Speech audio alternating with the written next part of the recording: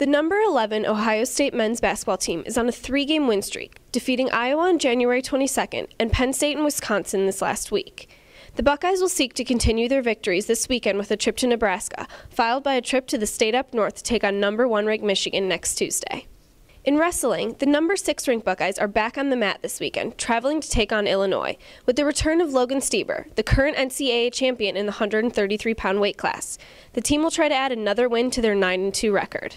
In men's volleyball, the Buckeyes are home for the first time this season, taking on New Jersey Institute of Technology on Friday and George Mason on Saturday.